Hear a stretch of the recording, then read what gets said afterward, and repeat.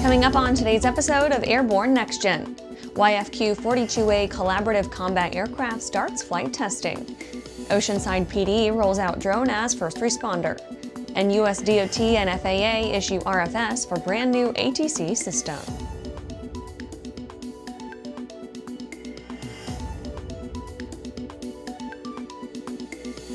And I'm your host, Holland Lee.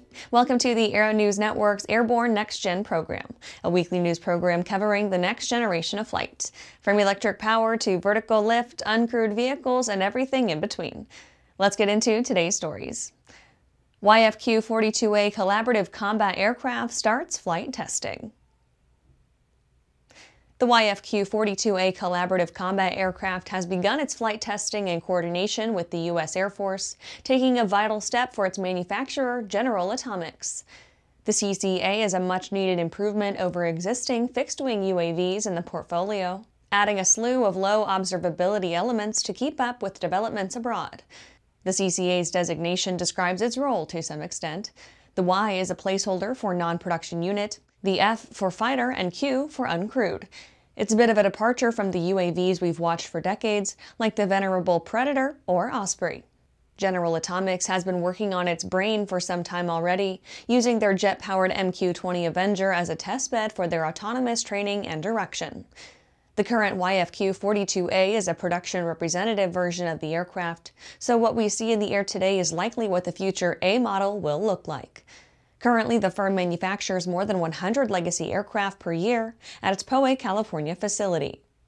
The CCA will soon be the USAF's preeminent air dominance UAV, designed to provide, quote, air dominance while being designed for rapid production in large quantities at an affordable price, end quote. They've cited a goal of producing 1,000 aircraft on an accelerated timeline. After the break, USAF inks $17.4 million contract for autonomous cargo ops.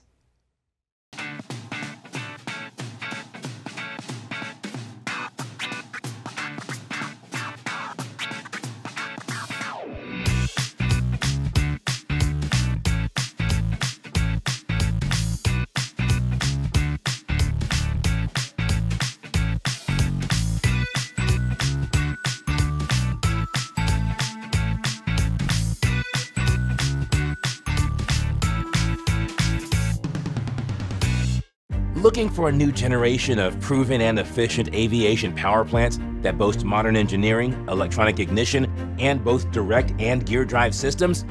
With 100 horsepower to 240 horsepower, the Skyline and Redline engines offer uncommon value in an overpriced industry. Whether you are looking for fixed wing or rotor, MW Fly Americas has been established to service the American market with dedication and expertise.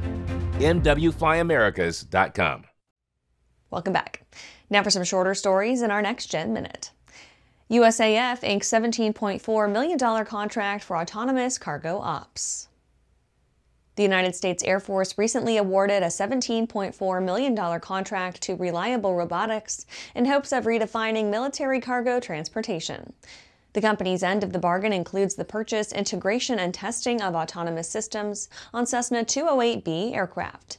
In theory, the deal means that the humble Caravan, which has been a staple of small cargo ops worldwide, could be converted to a drone that moves military freight between bases. Reliable says the technology is aircraft agnostic and comes with multiple layers of redundancy. Water sporting drone released by HOVERAir. For some time now, the market has finally worked its head around the concept of the flying cameraman, a small compact UAV that zips around to autonomously film whatever's going on. HOVERAir is addressing one shortcoming of most models with its specially outfitted Aqua Series, a buoyant, fully waterproof design. The name is relatively fresh on the scene, having launched in 2022 with their first model, the HOVERAir X1. But their parent firm, 00 Robotics, has been around for more than a decade. FAA warns of 2-hour delays for Starship's Florida launch. SpaceX's plan to not only bring its Starship mega rocket to the Sunshine State, but also expand operations to 44 launches per year, could be in serious trouble for major airports and airlines. The FAA predicts average delays of up to 2 hours. In a draft environmental review, the agency confirmed that it expects to see average delays of up to 2 hours at major airports during launches, with re-entries causing delays of up to an hour. Depending on traffic levels, as many as 200 aircraft per hour could be affected during a launch, and up to 600 during a re-entry. SkyDrive SD5 completes demos at Expo 2025 in Osaka. Japanese eVTOL aircraft developer SkyDrive announced the successful completion of a series of demo flights of its SkyDrive, the SD5 model, that it conducted at the Expo 2025 held in Osaka, Japan, running from July 31st to August 24th. The flights lasted between 5 and 10 minutes in duration and took the aircraft from the Expo venue's vertiport out over the Osaka Bay. That was our Next Gen Minute. Now back to the rest of the news. Oceanside PD rolls out drone as first responder. The Oceanside, California Police Department is rolling out a trial run of its drone as first responder program, using funds from a state grant to improve police response time and provide situational awareness for officers en route to the scene. The program will be used for emergency calls requiring rapid police presence. The drone could be scrambled from the department's headquarters by 4 FAA-certified Part 107 sworn police officer drone pilots, who are permitted to fly the drone beyond visual line of sight. This means that instead of waiting to arrive on scene to deploy the drone can be launched from headquarters and arrive well before officers to provide crucial information within minutes. The drone can reach the city's northern border with Camp Pendleton or the southern border with Carlsbad much faster than an officer can get there, especially in summer traffic. Responding to critics who fear the drones will be used for mass surveillance, the department said that as they are flying, the drones are looking at the horizon, not downward.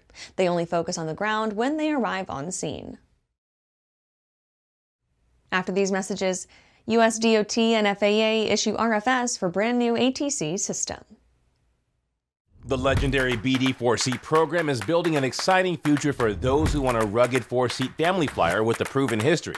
The SureWings program produces a complete kit and builder assist program that gives you everything you need to be flying a BD4CS in record time. For conventional kit builders, BD Aviation has parts, partial kits, and full kits for the 190-mile-per-hour BD4C that has logged thousands of hours. Visit surewings.com and bdaviation.com for more detail.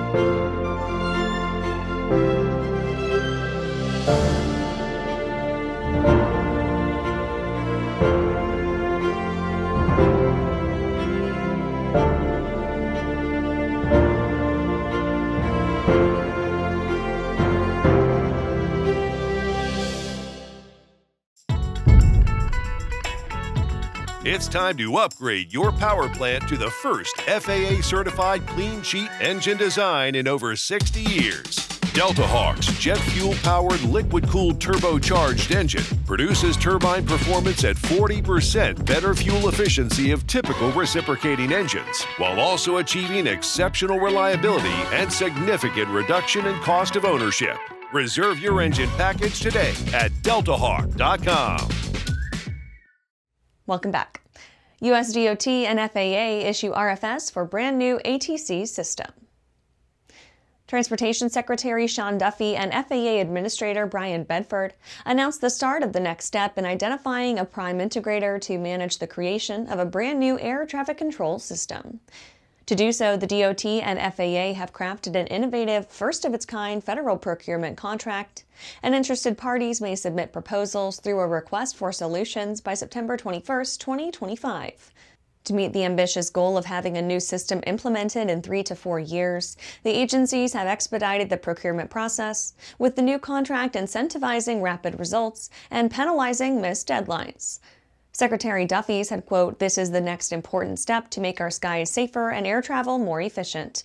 To avoid the missed deadlines and mistakes of the past, we've designed an innovative process to select and contract with one Prime Integrator. The bottom line, we are working at the speed of President Trump, and this process will put us on the right footing to deliver real progress. We will not let government bureaucracy get in the way of results," end quote. The scope of the project is massive and will involve replacing core infrastructure such as radar, software, hardware, and telecom networks to support modern air travel. The updated technologies will reduce outages, improve efficiency, and reinforce safety. And that's our show for today. You can catch episodes of Airborne on YouTube, Roku, or Fire TV. Just search for Aero-News or Airborne. And don't forget to follow us on social media. Thanks for watching.